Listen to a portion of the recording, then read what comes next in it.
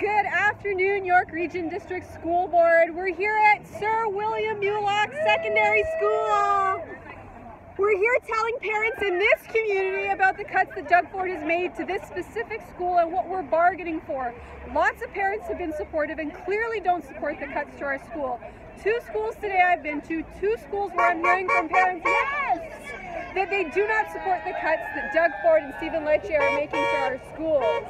Are you listening?